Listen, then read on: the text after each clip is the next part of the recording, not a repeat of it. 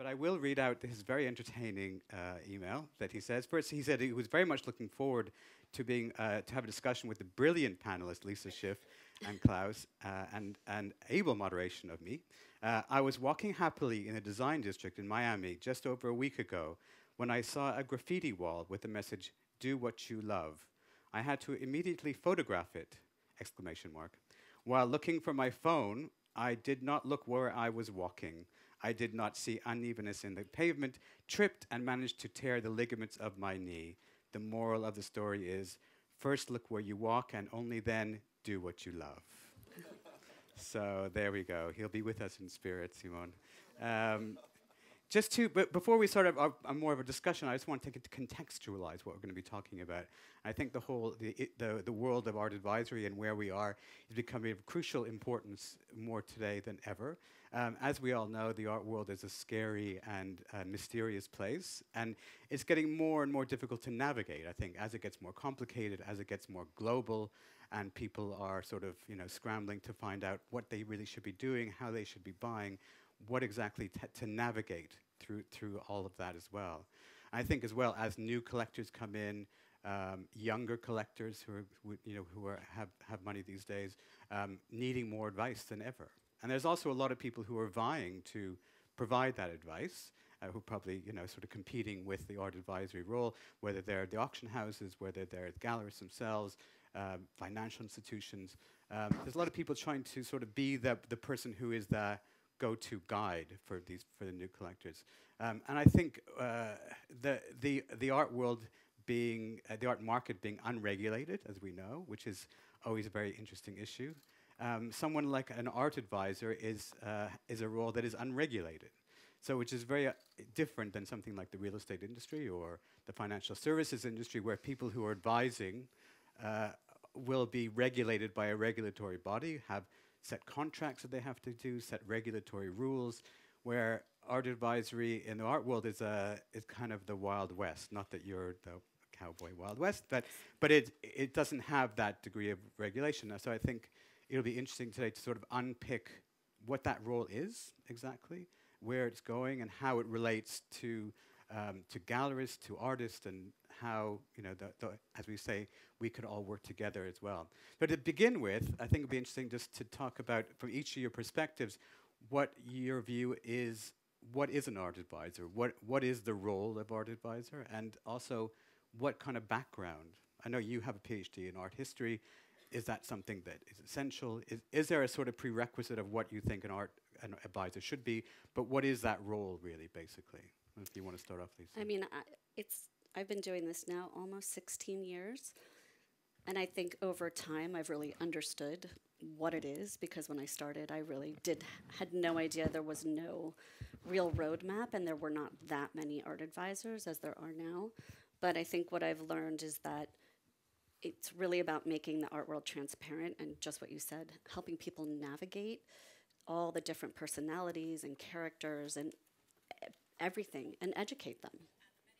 I think in terms of what kind of background, for a while I was like, God, I wish I had an MBA, because I have a lot of financial clients. But the truth is, I think the best thing that I could have done was, as much as I'd love to say that I am Dr. Schiff, I am ABD on my PhD.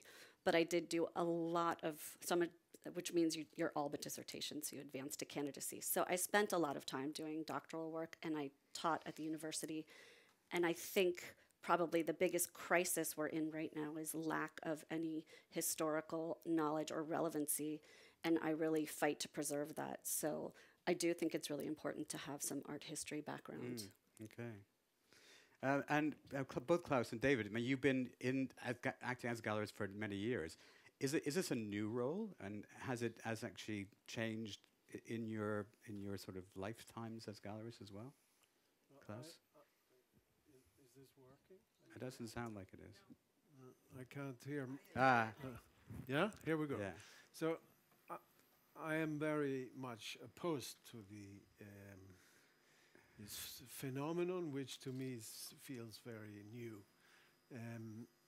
It could be very efficient, and there are a few art advisors in my experience that do their job, but very, very few are of the quality that we would want want to have.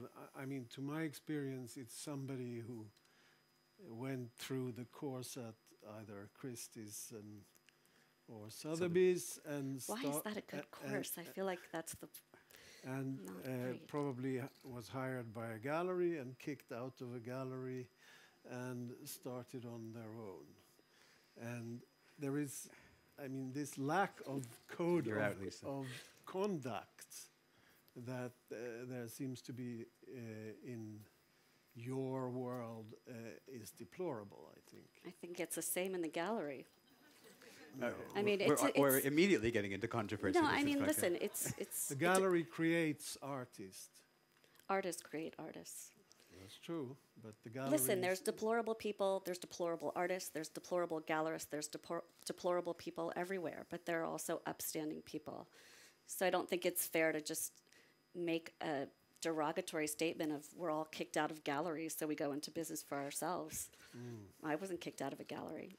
What particularly is deplorable? Can you sort of define what sort of behavior do you find that is objectionable? So so in Miami, last month, we have a very. I mean, the art advisors are only interested in the work which is most sellable, where there's the biggest attraction from the audience.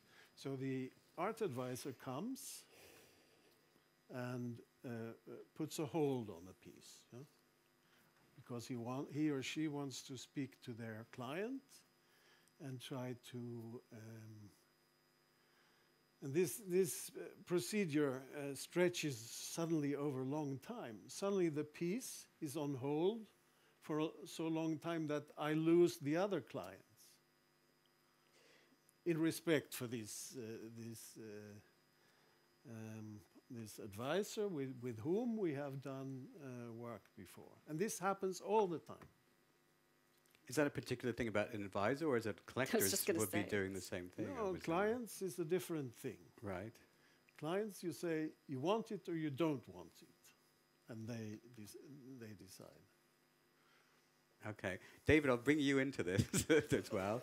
And in your experience, I mean, have you seen the role of art advisors growing, differing, Yes, changing? I think even from time memorial. I mean, certainly when I first started in '67, there were already advisors. They were called runners. And it had a slightly different role. And I think things have evolved now through the modern technology and everything else, that advisors have a role. And I think it's important as a gallerist to accept that they have a role. But I think as they have a role, they also have a responsibility. And just as a gallery should have a responsibility to the artist and also to the client, so should art advisors. And I think there are a number of extremely good advisors who do their research and also do their work properly and have a correct procedure with the gallerist and so on, and they're extremely helpful and very, very good. Unfortunately, as Claes has intimated, that there are a number who are just, in a way, becoming like go-betweens, and I know this client, I know the gallery knows this client as well, but I can get a wedge in here. But I mean, this happens also with other galleries as well. So in fairness to art advisors, it's not just them. What we're really talking about here, I think, is a code of conduct. And a code of conduct, we as galleries are more and more getting involved in code of conducts because the sums involved are enormous, and we should be. But I think likewise, I mean, there should be a, I don't know, is there an advisors association? There is. And do you discuss things like that? I'm not part of it. Were you kicked out of that as well? No, Yeah. Exactly. Why are you not part of it? I have never found it relevant. But I think, I mean, I think that's what's interesting, and that's the thing I was going to talk about as well. And I mentioned this sort of unregulated nature of the role of the art advisor, and that's, you know, it's like the rest of the art world. Is the gallerist regulated? Well, exactly. That's what I'm saying. It's the rest of the industry is unregulated, but is it self-regulated? But wait, when you talk about regulation, you're talking about finances. Like, we have to understand we're talking about also art history here. Yeah. So how am I regulating that? Sorry. No, absolutely. Yeah. But I think what I'm saying is that, like most things in the art market, that is completely unregulated. Is there a self-regulation that goes on? You know, as you were saying, if there's bad behavior, isn't there some sort of internal punishment that goes on that maybe you won't deal with that advisor again? I mean, it's not like it's sort of you know, there aren't repercussions to acting in a negative way. I mean, you have to have a reputation about you as you do. Yeah, or you wouldn't be able to buy anything. Exactly. There we are. I mean, I don't want to be convincing people that they should like art advisors or have art advisors. But if you have questions about how it works, I can answer that. Also, in terms of from a gallerist perspective, is not in a way the art advisor doing a service in a way of bringing new clients, of bringing new types of clients that maybe wouldn't step through the door if it hadn't been for, you know, coming from a different angle. Do you see that? Well, that's what happening we as well? hope for. That's the service that we would hope for. But I mean, I think that there are two ways that I have experienced this service of the art advisor, and that is, and the one of the most difficult things is that, in my experience, many of the advisors ask commissions not only from the client for whom they're supposedly working, but also from the gallery. And I think that's absolutely where the roads divide. If you ask a commission from the gallery, then you're not doing, I mean, everybody knows that the service, if you do something for somebody, it should be, and so the client, the original client, is the one who is supposed to pay for this service. Do you agree to that? I mean, I think what you're talking about is criminal, and it's disgusting behavior. But I think that's not the advisors that I work with or what I do, but I'm sure there are many of them. What is, I mean, at least what is your business model? I mean, how does that, how would you think that? I mean, I've been working with the same collectors for 15 years. You know, you talk about competition because there's all these new advisors coming out. And the truth is, A, there's not that many really good ones or really educated ones. And B, you can only have so many clients. I can't just pile on clients. Like, it has to be a really good person who really wants an advisor. I get phone calls all day long from people who appear to be really normal adults, but who think I have special access and that, you know, I could be hired to, like, get access. And I don't have access at all. The client has access. I'm just there representing on their behalf. So I work with my collectors. We work on building their collections. Everybody's very different in what they want. Some people have their own contacts with galleries, and then I just get called in to discuss it and help make decisions and then negotiate at the final hour. Some of my clients don't know anything about art, so I start little by little trying to help them. I mean, I think some of the hard things about advising that you could fall into is building your collection, you know, like kind of finding some galleries that you're really close with and artists that you really love, and just kind of building the same collection over and over again. And I work really hard not to do that, or not to impose my own taste, but to really try to figure out what a client is, what their aesthetic interests are, and then sort of expose them. Like, okay, if you like this, then maybe look at this also, you know, and just go across the board and let them sort of find it. It's not about me selling to them in that way. I also found over time that my client is the collector, not the gallery, because I've been very manipulated by galleries many times to try to push their agenda onto my clients. And so I really have to play Geneva, because I love galleries. I find them more and more important as we're losing some kind of filter into good taste. And I hate even using that word, but I don't know how else to say it. I do really quite believe in historical relevancy. And if you don't have any kind of content, if I'm just doing an art fair off of Instagram, then we're in trouble. So I do find the role of the gallery really important, and it's important to me. But I'm very careful with how close I get to gallerists. I'm very aware of their needing to make sales. Yesterday, I think we were talking about having a sales quota. At some of the mega galleries, when you have 20 salespeople, it's really dangerous. So I think I'm actually protecting a lot of collectors from gallerists. Okie doke, Klaus. But you don't do any exhibitions, do you? It's not my job. Is there an issue bringing a client to a gallery of, potentially losing that client and the gallery sort of taking over that? Has that happened, or is that? Well, I don't that own their interest? relationships, and I have no interest in owning their relationships. And I usually ask people off the bat, do you want to be the primary contact? Do you want to negotiate? Do you want to get to know everybody, or do you want to be buffered and private? And it's completely up to them. I mean, one of my best clients is, who didn't know anything about the art world, is very close with a lot of different gallerists now, and I'm very happy for that.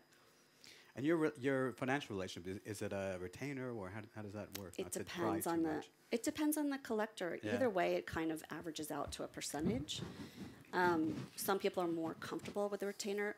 I think retainer is the best model, just for kind of regulation, if you will. Transparency, yeah. Well, also it's really hard. I mean, for me to be on top of the global art world, I have to be on an airplane 24/7. I have to pay staff, and having a retainer is great because then you're getting a constant feed. But I think the issue is a lot of people, not everybody's building a museum. And people are like, well, I'm not going to spend that much, so they'd prefer to keep it on a commission basis. But if we are on a commission basis, we are on 100% exclusivity in a contract. So even if you're on vacation in St. Bart and you want to buy something, I might waive my fee, but I've got to transact it. I've got to be part of the conversation. I think what's really interesting, and I'm going to bring Simon back into this conversation as if he's here, is this idea of a contractual relationship with the client, or whatever sort of agreement you have with the client. Because Simon just won, and his wife just won a big judgment, 8-figure judgment. I'm not going to say the number, but it's a lot. It's public, I know, exactly, but, be discreet about his money as well. Where the High Court in the UK upheld what was called the gentleman's agreement that he had with the person he was sort of dealing with, sort of facilitating a very big sale of this big Gauguin. So the idea that this sort of word of mouth thing was upheld, and sort of so the idea of not necessarily having to have a contract, which kind of is very interesting. I think it sort of legitimizes the sort of fluid nature of how the art world works in some way, or? Well, I think in that instance, he was acting as a dealer. Yeah. And I think there's confusion, or maybe it's just a slippery slope between advising and dealing. Yeah. Yes, I think so as well. I think what's interesting is not obviously you're a very well-known art advisor, and you're very well organized, and you have staff and people, and so you're putting in a lot for the client. Likewise, what Klaus is talking about is that the gallery is putting in an enormous amount for the artist, and it involves for the gallery years and years of building up things, etc., etc. Where things go wrong is with people who call themselves art advisors, and they just happen to know a couple of friends who have some money, or collectors, and then they just basically are in for a wedge, for a bit of the money, so to speak. And that, I think, is the problem, and it's quite extreme. And I think that's why a lot of galleries get upset. You can be at an art fair talking to a collector, and somebody will barge in and be an art advisor and will screw the deal to go somewhere else, or vice versa. Or galleries do the same. I mean, we have a lot of galleries that don't behave correctly either.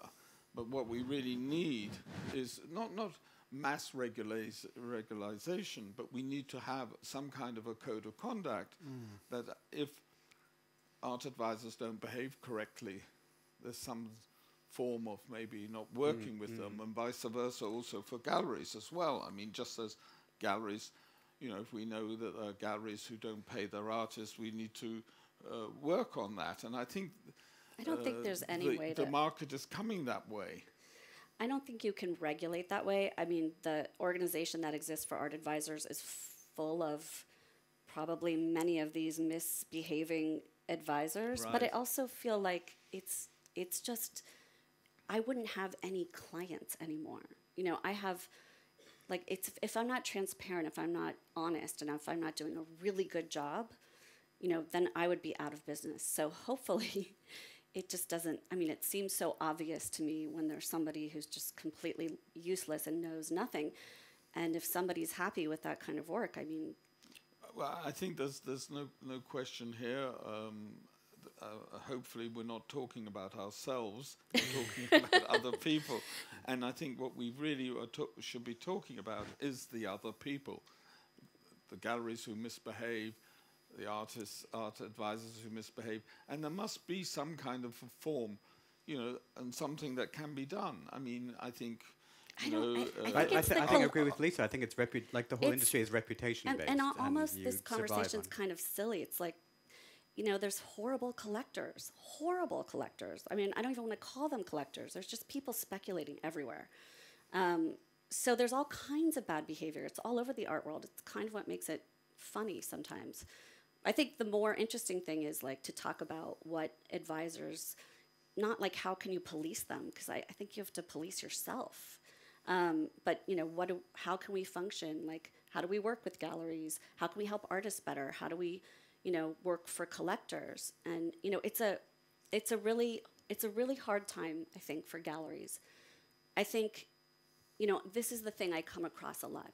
So, you know, it used to be, and I've watched it change too, because, I mean, I've been doing this for 15 years, but there would be one gallery in LA that had, you know, this artist, and this artist. And that's where I went for those artists. All of a sudden, there's 20 galleries, you know. And I remember this one day, I was very close to a gallerist who had X artist. And then that artist had a show in New York, where I live. And I was like, this is an amazing show. I want to get this piece for my client. And as if I had betrayed this person so badly for going to another gallery. Now it's almost impossible to like even see straight. There's so much stuff coming all the time. But I think so when I go into a gallery sometimes, we get this, well, your client's not, you know, supporting the rest of the program. You know, just because I'm an advisor doesn't mean I'm coming in and saying, I only want your best stuff. You know, but I've sat down and I will go through and decide what I like. I don't look for market artists. And I have collectors that tend to buy your blue chip artists, and I have collectors who could care less and are looking for specific things that fit their collection. So I tend to buy across the board in a lot of galleries, which has been very helpful. But I also think it's a huge disservice to an artist, and I see this all the time, where artist, you know, X, who's so famous, is sold if those 5 artists are purchased also, which is a horrible thing for those artists, because then that collector is just going to want to sell all of it because they didn't want it in the first place. So, you know, it's kind of all of these different kind of pressures that are going on. And it could go, there's bad behavior on both sides, but I think the pressure right now of galleries shifting scale, small, medium, large, you know, working with a large gallery as an advisor is like a landmine, you know, because it takes a long time to figure out how to get around the fact that when you walk in the door, somebody basically calls you as theirs. That's it. You're that salesperson's thing. And so the truth is you really need to work with 10 different people at some of these larger galleries, or the owner only, because you won't be able to get a straight answer about anything. or get access to what you're looking for. I hate to use the word access, but even, you know, it's like there's so much infighting and politics happening on the inside of some of these larger galleries, that's been really helpful to understand that and to be able to explain that to a collector, you know, so they understand, you know, what's going on. And just to carry on what we're talking about, is one of the benefits of, the many benefits of having an art advisor on the scene, acting as a filter in a way for a gallerist? I mean, are you sort of saying, you know, I'm not going to take people who are speculators on, so the people I'm representing or helping are going to have the right motivations, and that sort of helps in terms of the thing? I have done everything wrong at some point, and it's been really, I mean, I took on a collector years ago who was a young MTV guy, and I thought, oh, this is so exciting. I've got a young client. You know, I started with a really small group of collectors from Boston, and they're so lovely and amazing, but, you know, you have to continue to grow and, you know, not put all your eggs in one basket. So I got this young guy from LA, completely bamboozled me, was planning on, you know, using me to buy things, and then, you know, and I fired him after 6 months. But, you know, you start to learn to see this kind of, you can sort of read between the lines. Like, I mean, it's really obvious. It's just, that was my first time, so I didn't realize that was happening. Also, speculation is relatively new. You know, and even without speculation, you know, when I'm interviewing clients, like there are certain cities in particular where you just, they all buy the same things. They just want what their neighbors have. And so I try not to kind of get into that trendy, you know, it's boring. I don't, you know, like I can't be selling art. And that's, like, if I'm just trying to sell to make a commission or to make money, I won't have any clients. So I really have to build great collections. And that means taking a long time for people to find something. I mean, the art fair thing, and I try to tell my clients not to buy at fairs and just take it as a research. The amount of art that people are presented every day, all day long, is so insane. You're just supposed to keep buying and buying and buying and buying. If you're a good collector, and I work for a lot of them, we are offered things all day long. And if we don't keep going, well, you're not supporting the gallery. You know, you know, that there has to be a limit. What about, we're talking about the artists themselves. What about direct connections between art advisors and the artists? Is there that? Or how does the gallery feel about art advisors having that sort of relationship? Well, there are a few artists who do work rather with agents, and I would also like to question that, because of course it depends on the quality of the work that the agent does. And there are some very efficient agents comparable to these very few efficient and reputable art advisors.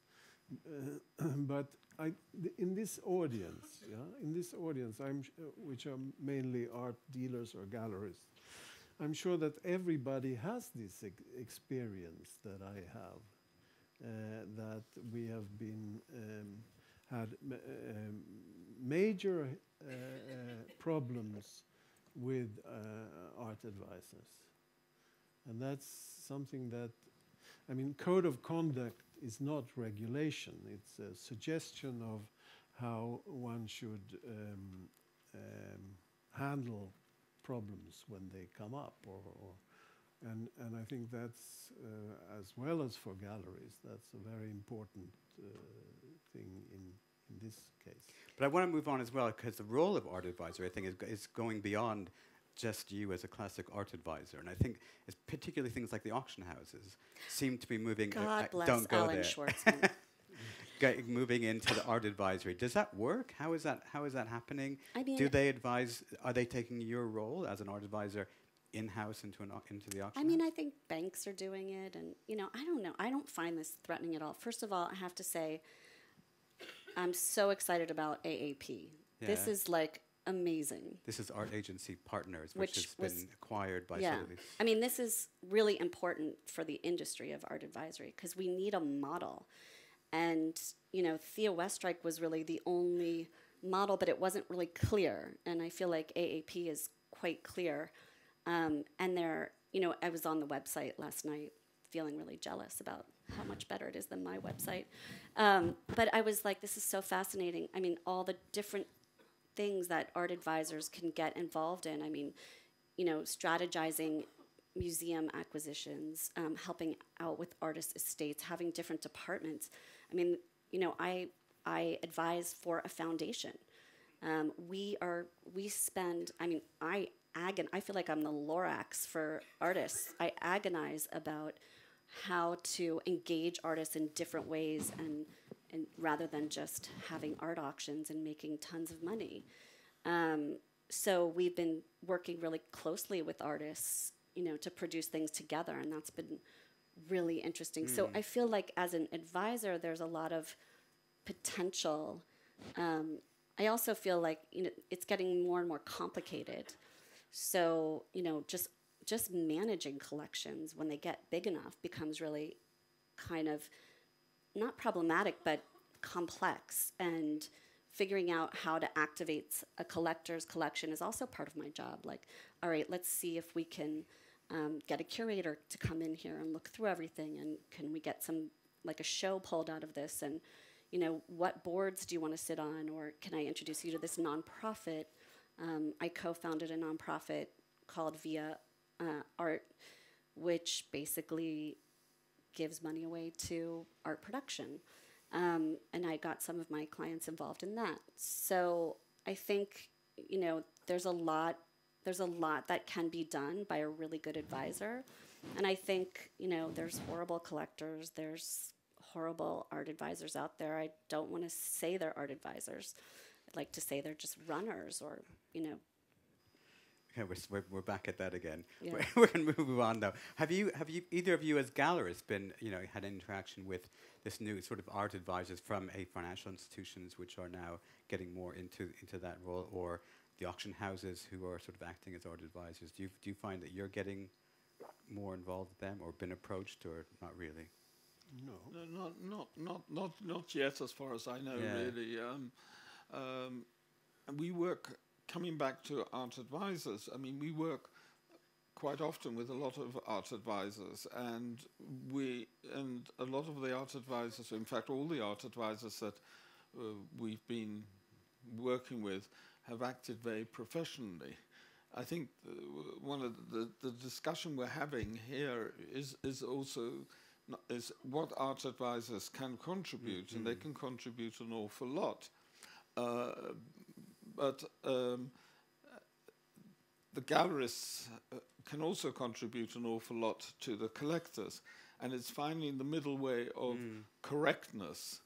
And I come back to it again. I don't think it's a silly subject. I think it's a very serious subject, that you got, you know, really people who have no knowledge at all. I mean, if you listen sometimes to the conversations, and I'm sure it's also with art galleries as well, but if you listen to some of the conversations of art advisors to a collector, it's pretty mind-boggling. And it's trying to get a professionalism. I think, you know, we shouldn't be having a discussion here about ourselves. This is a discussion about the industry. And I think it's very, very important to talk about it and to find ways to make it better. I still hold like it will regulate itself. Again, I mean, anybody who's that dumb, and I've heard, I know what you're talking about, just, I mean, then the client is really the one that's deciding to hire them, I suppose.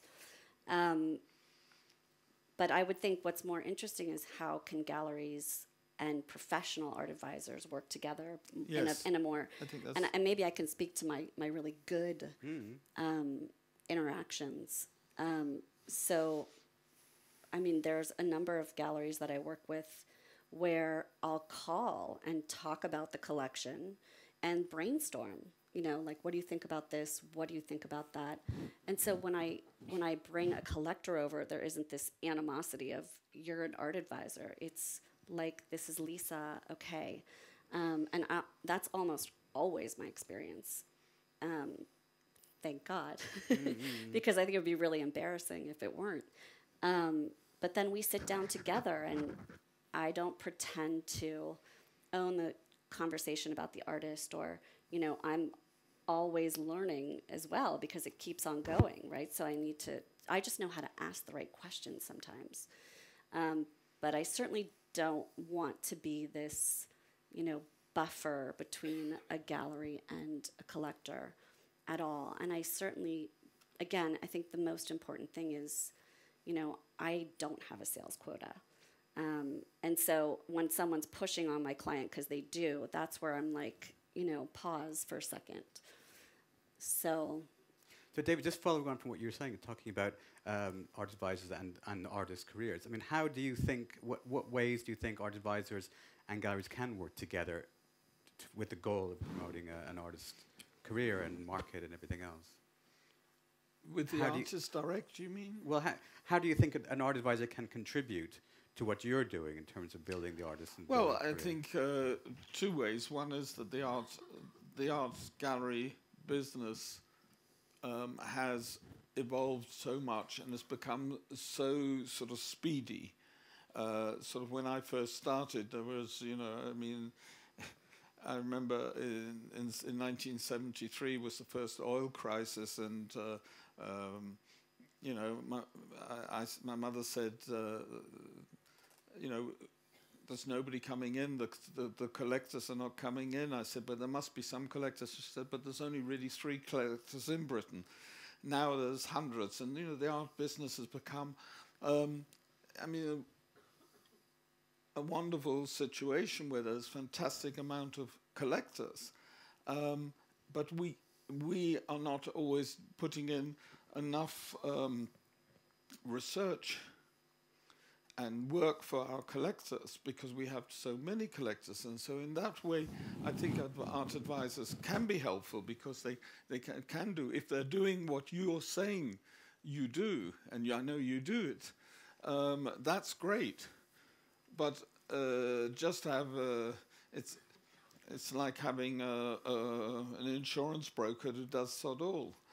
And so I think art advisors can do a lot, but it is a different thing. They are there on one side. The gallerist is there for both sides in a way. In other words, they're there representing their artists and trying to sell their artists' work. And if they're a good gallery, they should also be there to make sure that the collector gets a good collection and is getting good work. And so we're doing both. The auction houses were meant to be impartial agents, but now they do all of our work. They're art advisors, they're art galleries. They represent the collector, the seller, and the buyer. I think the which problem, I obviously don't think is quite right. What But I do honestly think art advisors have a role to play if they play it efficiently. I think part of the problem too is with the expansion. So, you know, there's a couple of young galleries in New York that, you know, when I feel like buying something for myself, I'm like, what are they doing? You know, I keep my eye on them. And I think, you know, a lot of galleries advise. They still do. You know, there are collectors out there that just go to a few galleries, and I think that was really the way it used to be. So now there's so much information coming at collectors all day long. Even to me, I used to be on top of the art fairs. Now I'm like, I don't care. It's too much. So I think actually it's really hard for a gallery to really build a collection with one person. And the bottom line is the first thing that is coming into a lot of gallerists' minds every day, because you've got to do 20 art fairs and all this staff and keep your artists happy. I feel like increasingly galleries are really there for the artists, and they need to be. Like, that's your client. And I feel like increasingly art advisors are needed to help like the the collector. And I think, and you talked about sort of the expansion of things, the globalization aspect of the art market. I don't know how you, or I mean, the gallery's one thing as well, how you cope with sort of keeping your finger on the pulse of a global art market. I mean, how do you know what's happening in China, what's happening in the Middle East galleries, what's happening everywhere else? I would just like to come in on that about galleries being there for the artists. They're not there just for the artists, they're there for the collectors. I mean, years ago, a collector would have a gallery, and they would, even if they saw something in another gallery, they would buy it through that gallery. Still in the Far East, that system does still work, and it's very good because they build up a relationship, a trust with the gallery, and the gallery, if it's a good gallery, is not going to say, don't buy that from that gallery, etc., etc. But I think it's important to know that as a gallerist, you're representing artists, but you're also there for the collector. I don't think when I have a number of really good collectors, and I wouldn't sell them something that I didn't think would fit their collection just because I show that artist. I think actually that is the conflict and maybe the big change. I think in America, almost every gallery I would talk to would say, hands down, 100%, their client is the artist, period. That's their priority, bar none. So I think that's shifting, and I think maybe that's where art advisors could be more needed. And it's shifting just by nature of doing 20 fairs a year, or it's not every gallery, but I would say the bulk of them. I hate to think you're right. I mean, it's listen, I like the old days too, of like just sorry, I don't mean it that way, but back there. One gallery, no internet. I mean, it's great, but it's not, it's really shifting. So, I mean, in a weird way, and this is where I hope galleries and art advisors can come together, and it's like whether you care or not, but the ability for shit art to sift into this system now, it's so easy because of the way things are moving so fast, and the bottom line, right? Some of these huge galleries, and all of a sudden you see a gallerist that you think is amazing, and you see them take on a really bad artist, and you're like, oh my God. So I think protecting content is the hardest thing right now. The galleries are the creators of content. Artists are. And the galleries are bringing them together and giving some sort of platform so that we can have a conversation. But if I'm just going to Swissbeat's Instagram art fair, like, what's my filter? Like, I like it. There's, I mean, I feel like I'm really fighting for that meaning. And maybe, maybe I'm naive, but I feel like that's where we can really together kind of. But also, aren't you in a prime position in terms of the globalized art world happening? You can flit around and sort of, connect galleries internationally because you're the sort of, you're the agent in some way as well, and you can fulfill that role. I don't know if you do or how you manage to do that, but is that something you see? What do you mean connect? Seeing what's happening at Hong Kong Art Fair, Oh, seeing yeah. what's happening there. I mean, sort of, connecting internationally, connecting galleries internationally with collectors who are in the States or whoever they are. Yeah. I mean, I feel like a lot of times I look to curators to see what they're working on to kind of get the international, because I don't want to discover artists and I don't want to make artists. It's not what I do. I want to see that they've been pulled through the system in a way that I feel like, okay, I want to pay attention now. It's not to say I wouldn't buy somebody who didn't, but it's not really, sometimes artists seek me out to do stuff like that, and I have no interest. It's not my job, and I wouldn't do a good job at it. And by the way, I think galleries have the absolute 100% hardest position of all. It is so expensive and difficult to run a gallery. I mean, it's unbelievable everything that you have to do to just have these relationships. And from what I understand, dealing with the artists is not easy at all either. So I do want to make clear, like, I think it's incredibly important. And so if we can, you know, work together to defend that, I'd be really happy. Great. Okay, on that note of coming together, do we have any questions from the audience? Yeah.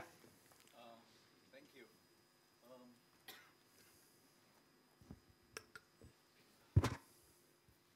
Of course, I traditionally, as a gallery, have some objections, but the main thing is that I think there is the comparison between the enormous cost and investment the gallery makes, and comparable to that, the art advisor, he can go around anywhere, and I've, for the first time in my life, started to Google somebody. So Lisa, as I know you from 15 years ago, my memory is not that strong, but I know that we met. I Googled you, and it says that you work with galleries and with artists. And I think this already, for me, poses a great contradiction. Because to go directly to the artist, this is what galleries and the work of galleries should prevent. I see, and I also saw... But wait. Here's how I work with artists. Okay. Andrea Bowers. I just produced a neon work with her. I went to Andrew Krebs. We came together. We did an amazing project. We put her on the outside of the Perez Art Museum and gave her a show together. I'm not like, and that was... I know Jorgen showed me it. No, I did not know. I did not mean the cooperation with galleries, but from your website it says that you work directly with artists. It doesn't say it. I mean, you'll have to show me, but by directly with artists, I don't buy from artist studios or have any because I think interest in that. Because I think this is what many of your colleagues do, and this is what one of the reasons that many galleries have a problem with art advisors. Buying from the studio? Well, first of all, you should be worried about the artist if they're selling from the studio.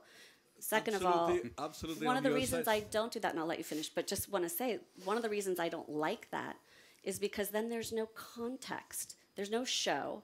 There's no exhibition history. And galleries should stop taking things made for art fairs. You should make sure it goes into a show first. Sorry. Absolutely, I agree completely. And this is what I wanted to find out. I also saw that you work with Leonardo DiCaprio. And he just gave a gift of one of my former artists to the museum in Los Angeles, and John Gerard. And there's somebody that we really built up for over 10 years, and like 5 weeks before the Biennale, he said he wants other representatives, which happens all the time. And how do you think he knows who John Gerard is? Probably through you, but A good art advisor. It's true, but where did you see his work? John Gerard? Yeah. I helped produce the piece at Lincoln Center through the nonprofit So, but that I was co-founded. already his new gallery, right? Thomas Dane. Thomas Dane, Yeah. yes. Yeah, super. So I think, thank you very much, but that was, I wanted to make that clear, that because really many art advisors go to the studios, and this is what one of the great problems for galleries, because we spend a lot of money building up artists, and then immediately they go I mean, I would say also, I mean, I worked really hard to get that donation at LACMA, and now I'm fundraising, if anybody wants to give me $200,000 to produce the John Gerard outside of LACMA. So we're working on that now. So we're not all bad, but I understand. I do. understand, okay, thank you. It's a hard crowd, Lisa. It's not okay. easy. No, they're all good issues. They and are, I think, actually, another exactly. problem that you're bringing up is Exactly. what to do when artists sell from the studio. You know, it's not like art advisors are going in like, sell me something from the studio. That's another thing. Yeah. And back there. Hi. Hello. Hello. I cannot Hi. really Just believe. wait. Sorry. You want to go on? No, you first. Hello. Ladies first. Thank you, Anna. Yes, I'm working for an art fair for Brussels, and I was wondering just if there's if a fair can play a role in that, in the sense that many collectors, art advisors are invited to come and visit a fair. But you were saying that it's difficult to have some sort of regulation. Is there a way that a fair can help in that? And for example, like there are press badges. Is there something that we can do, working together with fairs, to say, this is really like a acknowledgeable art advisor? I mean, I find that offensive somehow. Like, I think because we're not talking about finances. You know, I mean, that is a role I play. But, you know, if you want me to take a Series 7 exam, I will. But I'm very snotty about education, so I just find it like, you know, it will sort itself out. But if you want to give me a badge, I'm happy. I mean, I have issues with the one organization that does exist, because that's a longer story. We don't have to go in there. But I think it self-regulates. But I think it's an interesting question, because I think the art fairs like Basel are starting to become sort of regulatory, because they have this code of conduct for the galleries now, don't they? They set out. So maybe that will extend to the entire industry. Maybe the they're the volume regulators. of business I do at art fairs is good. Speak for itself. Yeah. I think what you're asking, basically, galleries have, when they sign agreements, particularly with art fairs, on most art fairs have conditions that they have to meet, which may be that the work should be an original, that it's not fake, that it's not stolen, that you're paying your artists, etc., etc. And you're asking whether art advisors, who after all are a business, who come into the fairs, should be regulated in that way. And I'm very much in your favor of not regulating everything, but it's not an uninteresting subject to follow up, because you know, if a photographer goes into an art fair, he signs forms what he's allowed to do and what he's not allowed to do. Should advisors have to sign a form of what they're allowed to do and what they're not allowed to do? But what am I not allowed to do? I mean, I feel like an advisor is as good as their clients. If I don't have a good client, I suck. Now, but that's the same for me as a gallery. Right, but to get a good client, I have to have a brain. It's exactly the same, but I sign a form. You don't. Well, don't sell to me then. I mean, isn't it that simple? Don't sell me anything. No, that's not the question. The question she's asking is, should there be some kind of regulation? How, though? I mean, I feel I'm like... not quite sure how you do it. I just wanted to Can suggest... I ask my question, which is going in this direction? Let's hear. I'm a little bit embarrassed, first of all, to defend art advisors, because sometimes I'm surprised doing this, but I'm really surprised to see galleries, you know, going at a good professional, because she's one of the good ones. You know, kind of stigmatizing the whole profession through her.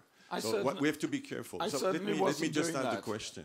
Let me say the question, because first of all, there is one problem. I remember a very major Belgian collector, when he started his career, he said, you know, I don't understand why those galleries are not considering me, because I'm really ready to buy things. But in a way, we, as a collector, now we need to market ourselves to kind of get access to the right work. Okay, that's one of the problems. That's why we would need an art advisor, because you want to get in the business, you have the 100,000 to buy it, but you would not have access to that work, for example. Second, Claes, why did you give a reserve to this art advisor in Art Miami? It's your choice. Because we've been working with them for... It doesn't matter. I mean, if you do it, it is your choice. So you don't have to. And it's the same with the profession. You can speak about yourself. You're asking them... It was a mistake, but I'm talking about this and that's mistake. the thing, you know, because this mistake came about by this role that the but it's your choice. So I have another example, live example. I have a gallerist asking me, you know, a smaller gallery in Mako a few years ago. They tell me, Alain, what should I do? I have this woman coming with a group of Mexican collector. Eventually, they start discussing. One of them buys something from the gallery, and the woman comes back 10 minutes later and asking for a commission. What should I do? She's asking me. Then I'm telling her, you know, it's very simple. Did she come to you, visit the booth before to check out what there was on the booth and saying, I want to present this work, for example? Or was she just walking around randomly? First. Second, did she have a business card showing that she was an art advisor? Because I'm not even sure that the people she was working with knew that she would get a commission by showing them around. And again, and I said, so I don't think you should pay her a commission, because she had no business card and she didn't come in advance. The galleries then told me, yeah, but, you know, I don't know.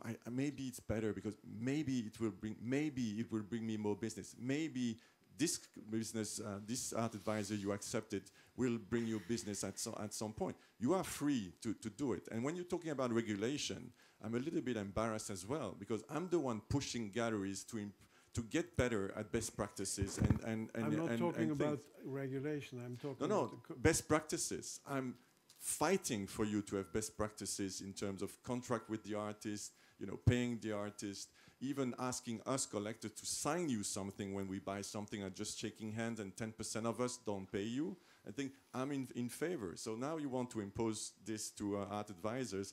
I think it's a little bit harsh because of course it's nasty. The art world is just a jungle right now on all sides. But why to go for them? You could go for art critic. You could go for art advisors. But can I step in? I don't know if it's going for them. No, in a way, I think it can. I have to just say, and I quite object to what you're saying about going for art advisors. I have said here very much that I'm very much in favor of professional art advisors. What I think we were discussing is unprofessional, probably not real art advisors. We're talking about people who take a wedge, which is something very different. There are unprofessional galleries as well. But I certainly take objection to saying that we as gallerists, because that's creating an atmosphere here on the stage that we are having a go at art advisors. What we're trying to discuss here is professionalism and where art advisors can contribute, which they can. Just to clarify as well, I mean, Lisa, wouldn't it be helpful? You complain about it yourself. There's a massive art advisors who just stand up. Oh, it's embarrassing. Exactly, but wouldn't that help you as a professional, as a proper professional, to have I don't different? even or like. it's For just me, this reputational? conversation is like. I mean, it probably isn't, but it's silly. It's just like there are Good stupid and bad. people and there are really smart people, and it's more interesting to talk about what we can do instead of like how do you get rid of the dumb. I mean, they're crooks. They will burn out on their own. I mean, like galleries know exactly who they are. You might get burned one time, but it's also a lot of it's coming from the collectors too. So, it's like how many collectors have you met that made money on a work of art quickly and suddenly they're dealers? It's so there's all kinds of bad behavior, but that's not so interesting. I think it's really interesting to talk about art, defending art, what we all love, why we're all here. I think there's a lot at stake right now. I think artists, the power is shifting all over and it's unclear. And just to give one more example, when working with an artist, for an art auction. So I did Leonardo DiCaprio Foundation auction Saint-Tropez last year. I worked really, really hard to get Linda Banglis, Yinka Shonibare, Sean Scully, like people from I didn't want to do just Jeff Koons, Mark Grosjean, and I put Andrea Bowers in there. I did the best I could to make this exhibition, and one of the things I really wanted was a Lawrence Weiner. And this is something I knew which galleries would not allow me to talk to Lawrence and which ones would be fine. So Tadeusz Ropacz, who was super generous, who I sort of fell in love with last year after he gave his keynote speech, brought me to his studio, and we had this most incredible interaction. The work was purchased at the auction by Len Blavatnik. Now we're working on putting it in the pool at the Sunset Tower Hotel and launching a series of conversations about art and the environment. And the reason I bring this up is because I think we all just have to let go. Like, art advisors can't cling to their clients. You can't talk to my client. I control them. Artists are, in some cases, doing whatever they want and selling out of the studio, which I completely agree with is really, really problematic, or playing gallerists by sneaking around to other galleries. I watch that stuff and I'm like, that's making me nervous. What does that mean for my collectors and that artist's work? So I really do think that we all need each other. Ecosystem is really changing so fast, it's kind of terrifying. You wonder, am I gonna have a job next year? But I do think there are just ways to carve out a space for everybody. And I just think focusing on regulation is like building a wall around Mexico. You know, it's just like I mean, if the criteria is a master's from Christie's, and no offense to anybody who has a master's from Christie's, like, then, you know, fine. I feel like it's a bit silly. My Questions? question, I don't know, it's not working.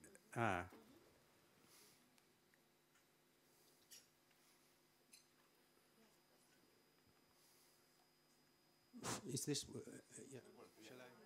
Shall I ask or shall I pass on? Wait, let him go first. Thanks. So is it all right? Yeah. Go ahead. So, at the beginning, Lisa said that art knowledge, art history knowledge is prerequisite. But as the longer I'm hearing you, the more confused I get. I think that, well, the question is, what is more important then? Art history, art knowledge, or things like integrity, common sense, professional attitude, and good taste? Why is that an or? I mean, why are those mutually exclusive? Because, well, no, but something like art history can be learned, but attitudes cannot be. Exactly. So how are you going to regulate integrity? Because I think integrity is the thing we need more than anything everywhere in the world. If you were to hire somebody, for example, they have a limited art knowledge, but they are, Well, of he or course. she is good person. I mean, with integrity, with professional attitude, someone who can be taught. I mean, I'm not sure what the question You can is. ask. You can equally ask The the question gallerists is, what as well is- the what same is- question. I think you have to have both. Okay. Okay.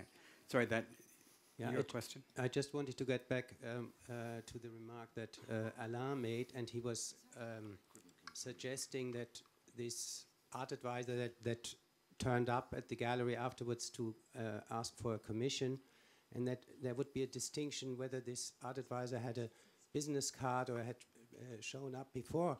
I think the mess starts as soon as art advisors are paid by the galleries, and galleries simply should not pay art advisors, and the art advisors should be paid by their clients, by the collectors, and this would be a clear picture, because as you said in the beginning, taking commissions from both sides is criminal.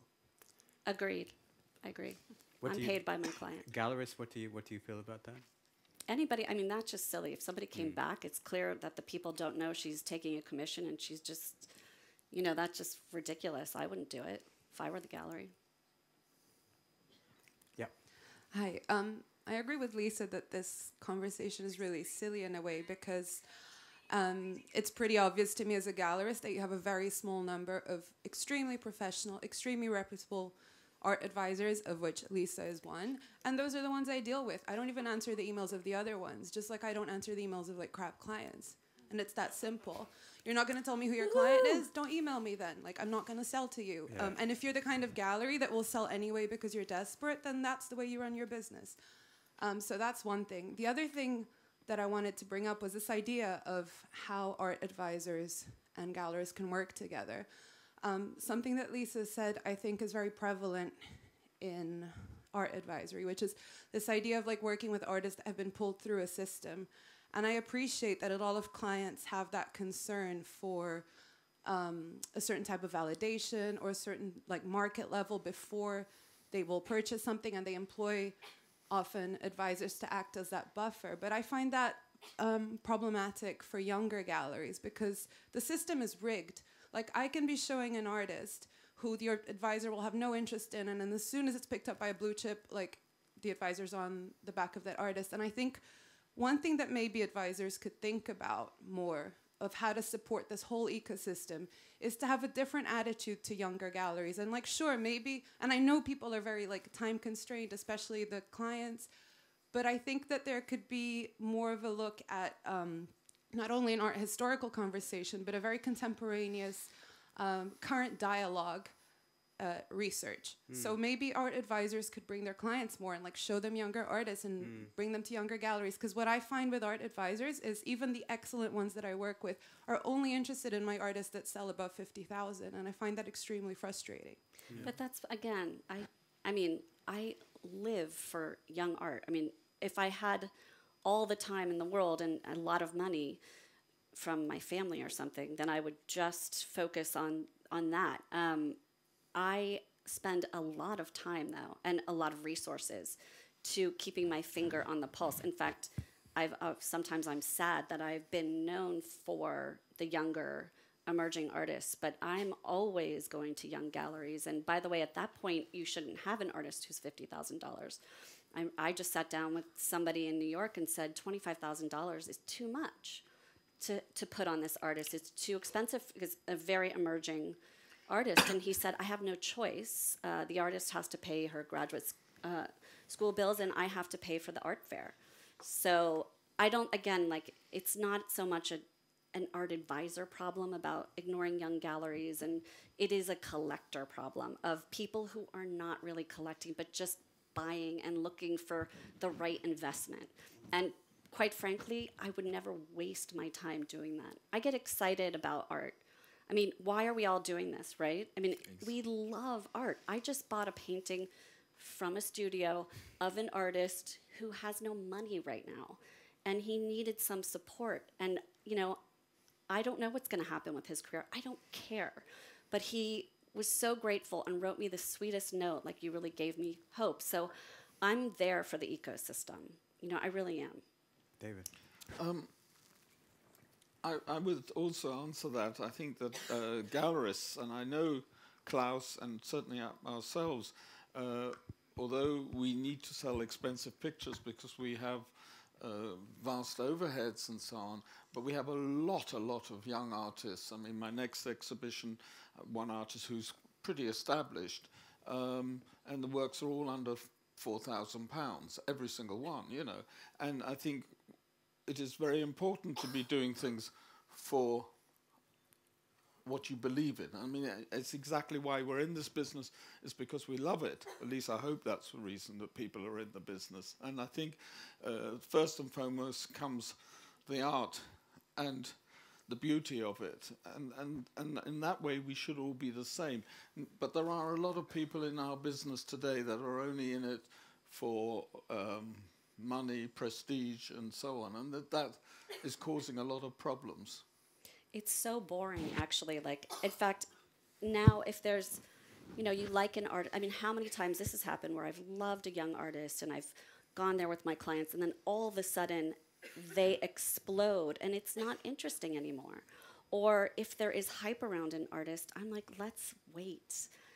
The noise is too big. It becomes about something else. Suddenly you just see a dollar sign and you can't really see the art. And I feel like, you know, that's never a good sign. It's not good for the artist. It sucks for the gallery, you know, and it's not interesting. It's really boring. Melody? Hi, thanks, everyone. I just wondered if, partly to address Vanessa's question, which is that, you know, if you're an art advisor and you're working on a commission, which is a percentage of the work that your client buys, of course you've got no interest in showing work under 50,000. Equally, if you're just in it to make a quick buck and you see people can make millions out of one transaction, you might go in and do something unprofessional just for that. So who cares? I made 5 million, but I'll never work again, but that's okay. I agree it's difficult to regulate, but could we have something internally that says, okay, a good art advisor only charges a retainer? Advisors don't have commissions. It regulates itself. If I'm just like, I'm going to sell, you know, if I want to make $200,000 on a commission sale, then I'm selling, I mean, actually, I'm not going to disclose my fees, but they're quite low, so that would be a big number for me. But it's not like I can be like, I can make that sale all the time. If I'm forcing a sale, it is so obvious that I'm just trying to make a commission. Then I'm dealing. What happens is, if that's the way you're operating, if you're operating to make a buck, you're a dealer. You're not going to have regular clients. You know, you can't sell. I mean, I work with a lot of collectors who start from ground zero. And so it takes them a while, whether they have the money or not, to even get comfortable to spend that kind of money. So, I mean, it can take 5 to 10 years. And I love those people. That's fine. You get to grow with them.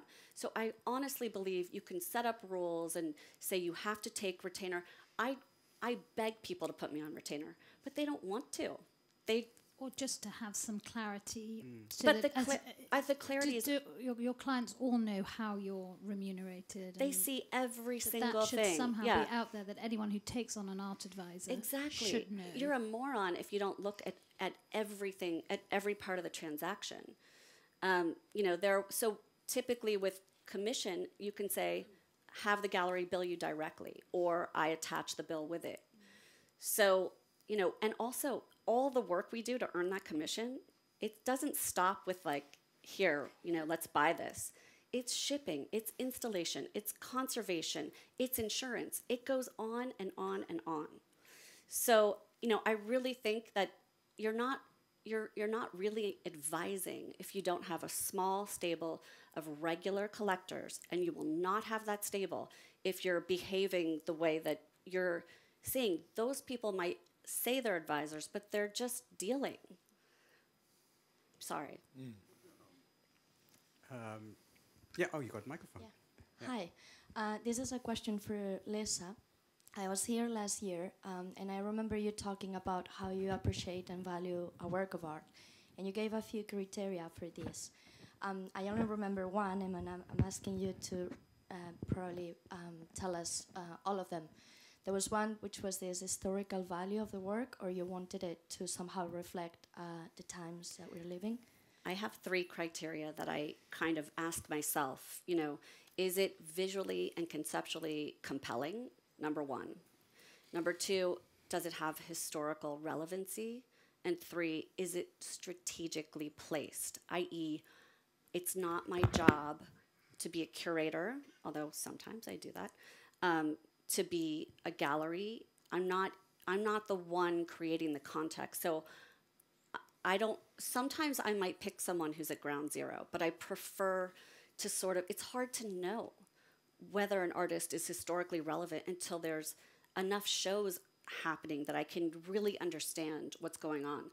I mean, the most fun is to look at what's happening in the world. I mean, the best art will reveal to us what's right in front of us, but we can't see clearly. You know, it is the truth. And so looking at what's happening around the world with social media and, you know, just kind of trying to look at artists that are addressing things, and how are they addressing things? Or is it just art that looks like art? You know, am I just making some more process-based abstraction? Not that that's bad, but, you know, that was like a thing. But anyway, so those 3 things I try to think about. You know, history, I'm sure there's some PhD students in here who would say there is no history. I mean, I don't want to get theoretical, but I do think it's important that it is participating in a conversation, not just about what's happening formally with art, but in the world around us. Great, is there a question in the back? Yeah, hello. I have to say that I'm also a little bit confused, Lisa, because we all know that we want to educate collectors. We all know that there will be more young gallerists, and there will be more young art advisors. So if of course we all don't want to work with people who don't want to have good conduct, but if we don't all work to educate them, and I think that galleries has their job, but as you are a really famous art advisor, everybody knows how you work, but if you say that you don't want to be involved in education of other art advisors, who will do it? I don't have listen, when people call me to meet for coffee and talk about art, which they do all the time, and being an advisor, my door is always open. I just also have a 5-year-old son, and I'm really busy. But I mean, I'm not interested in it. I find the conversation, or maybe just in the context of this talk, a little bit off what we could be talking about, if that makes sense. I mean, I hate to give airtime to the kind of crap behavior that goes on in the art world, and I'm sorry that it does come a lot from art advisors or people pretending to be art advisors, but it also comes from collectors and all kinds of people, so. Adam, do you have a question back? Oh, I sure do, thanks. This is actually for David and for Claes, because we're here talking galleries. We represent about 30 artists. Some exclusively, some non-exclusively. But, you know, over the course of the last 25 years, I've also developed some very, very close relationships with collectors. And they constantly come to me to have me help them build their collection, both by things that are in the gallery and things that are outside of the gallery. And I am more than happy to do this because I really believe in them. We have a long relationship, and the whole business is based on relationships. And even in certain instances, I'll be asked to do their due diligence and bid for them and advise them on things that come up at auction. And I will charge them a fee of 10% of what the hammer price is. And they know exactly what it is. They get the bill from the auction house. I put my bill on top.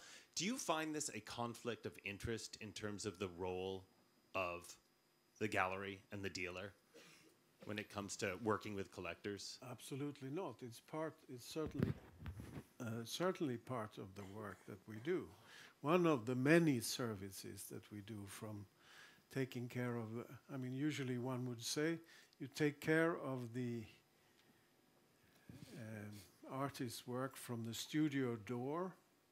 That's when the gallery takes over. But this whole process of running a gallery certainly includes what you just described. Thank you. I agree.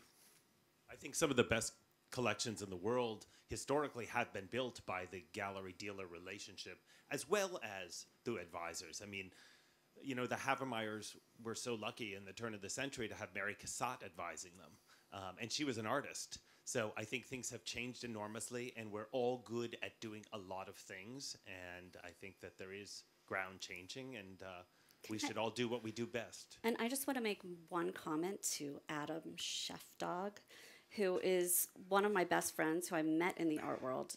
And one thing that's really valuable for me as an advisor, I mean, is finding really even smarter people than me, which it just never happens. Difficult. That's hard. So hard. But, you know, finding people that are really smart and have integrity and are personable, that I can, like, there's nothing more impressive. Like, if I'm like, it's day one with a collector, I'm like, I'm going to Scheffer. Because I just know, like, he is going to take us through the whole program.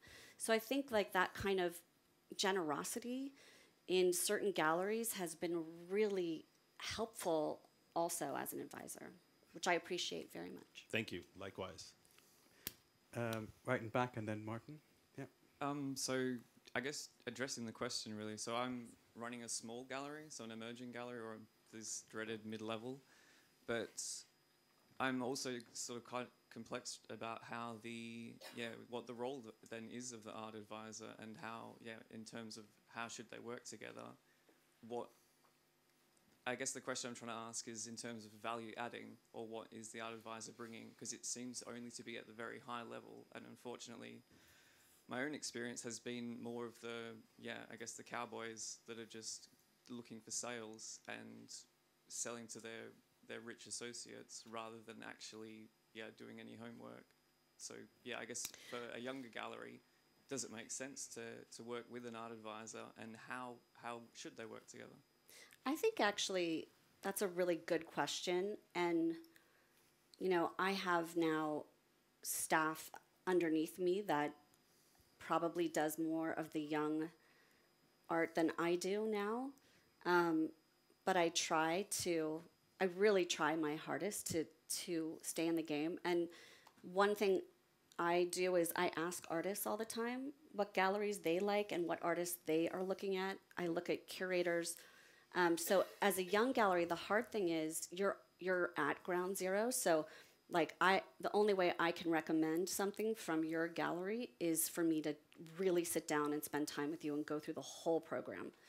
And I try to do that whenever I can, and I should do it more because it is important to keep it all going together.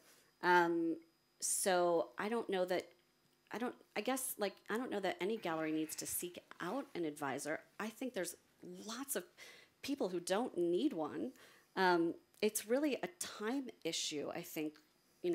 One of the things, I think, all my clients perfectly are educated and could, if they put the time in, could do this themselves. It's just they're busy, they have busy lives.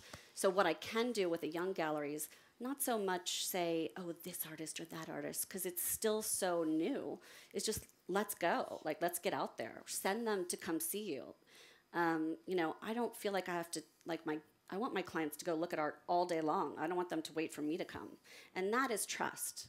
If I can't do that with my client, if I'm worried they're going to buy around me, then that is not an advisory, right? So I think that's also the issue.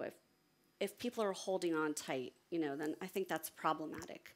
If someone doesn't want to work with me, then they shouldn't, If they're not going to have, I'm a partner. I'm not someone trying to sell things to you, but I'm really just a sounding board to help make good decisions. Sorry. Young artists, young galleries are good. Martin. I guess one of the things that I'm a bit confused about still is how we haven't really talked about holding also collectors accountable and the ways in which, in my experience, advisors help me with that. As someone working in a medium-sized gallery, I can give examples of not only bad advisors but also bad collectors, and advisors in some way facilitate holding them accountable. And maybe, Lisa, you can shed some light into this, especially with, I would say, a new class of collector coming in, whether it's a collector from the tech industry or that traditionally hasn't purchased artwork before, but also collectors from, say, non-collecting regions, say in Southeast Asia or other examples. What do you mean by holding accountable? Particularly when it comes to payment, when it comes to renegotiating the terms of a sale. I have experienced many times people coming back and saying, actually, I really don't want 10%, I want 15%. Or I don't work with anybody like that. Yeah. But so I'm sure there are, sometimes I wish I were a tougher negotiator. There's someone in our industry who's quite tough. But I wouldn't work with someone who, if that's quite problematic, and it would become problematic for all my clients if someone's behaving that way. But listen, I certainly have had clients that have behaved badly, and I am, I take the blame. I do it. So it's part of my job a little bit. And that problem is the same for everybody it's obviously not only for an advisor, but also for the galleries or any auction house even. Yes. Right. Do we have time for one more question? Yeah, one more question back there. Thank you very much. My question is going to David and Claes. I would really like to know, if an art advisor comes to your gallery with a secure sale, let's say, and I imagine they mostly take maybe 10% or go up to 15%. So as you typically take 50-50 with an artist, you could just get down your cut 40%, or even split it with the artist, do 45-45. So why would you have such a resistance to an art advisor who's coming to you to sell, to give you a sale, basically? I don't think I am resistant, firstly. I think it is very important that the collector is aware of the situation, and that's up to the advisor. I don't think I approve of basically giving a backhander, but there's no reason why you shouldn't give a commission to somebody who's doing a job. And what I was talking about were the people who were not doing their jobs. Obviously, this is an organization that really works well and is doing all the work, which involves a lot of other things, such as arranging the shipping and insurance and advising the clients. And these are really quite complex at times. But I have no problem in paying a commission as long as it's up front and it's understood. I also think there's, do you I just agree- thought do of you a agree with horrible that? advisor situation where I think I've heard of advisors buying for one client, but really it's not going to that client. So I think knowing who the buyer is an issue with some bad advising. And Claes, what would be your response? I agree. Transparency is the basic Yeah. ground for all of this, and if it's not transparent, step away. Yeah. Right, Thank you. I'm going to take the last question. I'm going to give you a little bit of a rest, Lisa. I'm not going to shut up, I promise. Because you've been working very hard. But our two gallerists, in a perfect world, what would you, in terms of an art advisor and their role, what would you want from an art advisor in terms of what would make your lives better, happier, easier, in terms of the role that the art advisor could play in the sort of transactions that you encounter? I think it's relatively simple. In an ideal world, you want an art advisor who comes with a collector who isn't already your own collector, and is somebody new and fresh and who trusts the art advisor and has been given proper information, actually basically what you have been saying, and is contributing towards my gallery in making a sale to a collector, to a good collector. It's pretty straightforward and simple. Unfortunately, it doesn't work like that. I mean, we yesterday also talked about this. We use the word collector in general for people who buy art, and I think we should really start distinguishing between the collector, the occasional buyer, and the regular buyer. And these are certainly three different kinds of entities or actors in the art world. And what we, I mean, You forgot investors. What? You forgot investors. Yes, yes, that's true. and of course, the art advisor, I mean, the role of the gallery used to be the role of the art, but in a bigger world, in a bigger art world, I see the point of having people specialized in advising people who don't feel that they have time to spend like the old collector used to do. But I think it's very, very important to distinguish between these groups. And at some point, I don't think a collector, in my terms, would talk to an art advisor as much as they would talk to a gallery or possibly an auction house. But as time goes, I'm sure that this is also the role of to advise good collectors. Okay, I know I'm not supposed to talk, but you make a really good point. And let's criticize the media and the art fairs a little bit, because I think part of the problem is, because so many people only experience art through art fairs now, which really upsets me. I would beg them, don't go to the fair. Let's give me a day in New York and we'll go to galleries. But they go, and so now they're seeing your gallery and your gallery in this trade show, and it's really it's hard to see the content, right? I know you guys work hard to present it that way, and I appreciate when it's done really well at a fair, but it's not ideal, and that's where really how can you even know what you're looking at? I mean, I get that, great art should jump out at you, but when it's like a whole, building full of it, it's a little tricky. So let's blame the art fairs. And then the media, basically, I feel like all the stories are about how great the art market is. Nobody ever asks about the art. It's the market, the market, the market. And that is part of the problem. We are creating monsters. Yes. Fake news. Fake news. On that note, I just want to say thank you. It's been a very honest and a very interesting discussion. And Lisa, I think you've been very good about... I'm going to win these guys over. I'm going to become their best It's starting client. to happen. But Lisa, I think you've been very honest about the role, which is very interesting. And as well, you've actually had to defend, a profession that does have its good folks in it and not so good. But I think, like everything in the art world, the cream rises to the top, and you are at the top. But thank you very much, panel, for a great discussion. Thank you. Thank you. Thank you. Very much.